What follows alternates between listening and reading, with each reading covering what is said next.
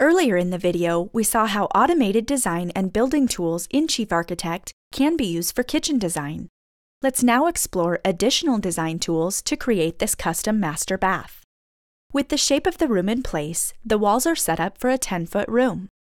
We'll draw a lowered ceiling section at 9 feet and shape it to the room. Using the CAD tools, we can place a hexagon shape in the room that will cut the lower ceiling plane and extend that section up to the 10-foot area above. Next, place one more hexagon shape and then assign a molding profile and size.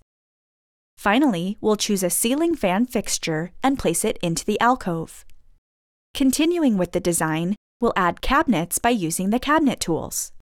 On the first base cabinet, we'll change the backsplash to 18 inches, remove the drawer, and choose a new door style. Next, resize the cabinet to 48 inches, and with the material painter, choose a color and apply it using the stain mode. We can copy this cabinet and create another similar style cabinet with a bank of drawers. We'll lower the height and place it slightly below the other cabinet. Next, let's choose a vessel sink and faucet and place them on the cabinets. Using the elevation camera, we'll place the mirrors and the lights. Remember, items from current trends are included with Chief Architect. And best of all, the program includes the tools to import any 3D symbol you may have from a favorite supplier. In an elevation view, as previously done in the kitchen, we can add dimension details and annotations like in this example. To create the walk-in shower and area for the tub, we will use one of the CAD tools and draw a slab for the shower platform. Now, simply reshape and set its thickness and elevation. Next, copy this slab platform and concentrically resize it.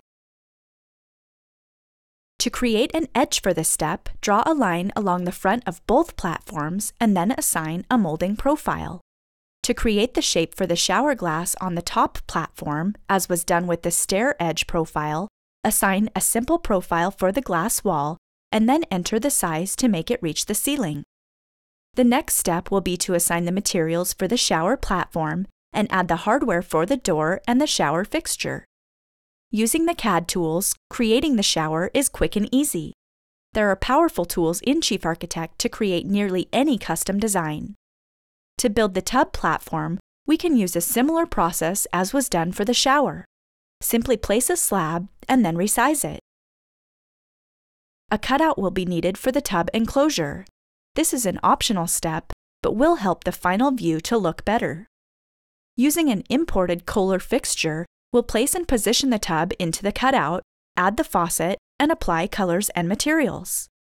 The custom bath design is taking shape. Next, let's choose the wall and floor materials. For the floor, we'll place a tile, adjust the material creating a 20-inch tile, and then rotate it.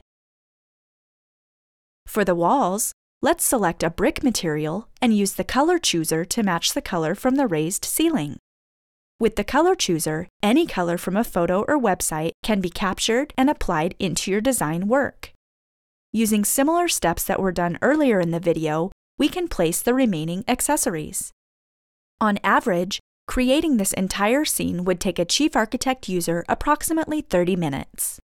Chief Architect can help you to sell your interior work using powerful design and visualization tools, and to keep your costs down by producing your own construction drawings.